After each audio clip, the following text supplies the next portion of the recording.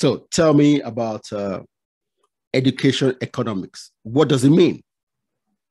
Well, education economics, from my perspective, I think this is a field that looks at education, the role it plays in the labor market, how to link education to the labor market, that is economics. Yeah. So basically, this tries to look at the productivity of education. For instance, we study because we want to acquire certificates and then from there look for jobs in the labor market.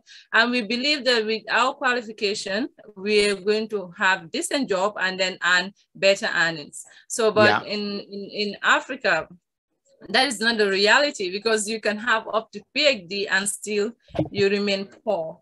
So actually, this has to do with the human capital theory that explains that education increases productivity. But in reality, in Africa, it's different. So when I study education economy, I realized there are a lot of factors that are missing in our education system that should kind of translate the theory that is explained by the human capital theories. Yes. Okay.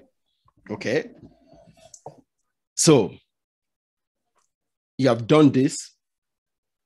So now you're back in the Gambia. Okay. So how do you translate this knowledge through the ministry? How do you guys translate it to the schools and the educational system? Well, I feel like our curriculum really needs to be rethink. We really need to restructure it. And then because the curriculum itself has some issues, and I feel like as a policymaker working at the Ministry of Higher Education, we really need to look into our curriculum. Because when I did my dissertation, during my interview with some of the students, because I did explanatory sequential mixed method, first I collected data from the students through survey. And then later I make a follow-up. So some of the things that I got from my participants, they were complaining about the low quality education. So it's like students says that they are not much exposed to practical learnings in the University of the Gambia, because I use University of the Gambia as my case study.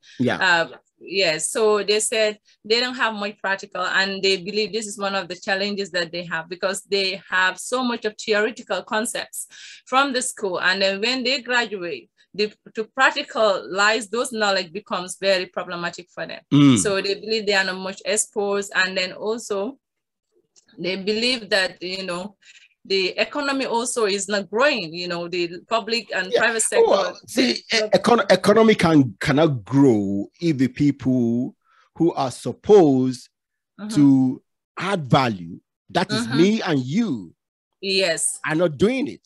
Yes, economy is not a concept in the sky.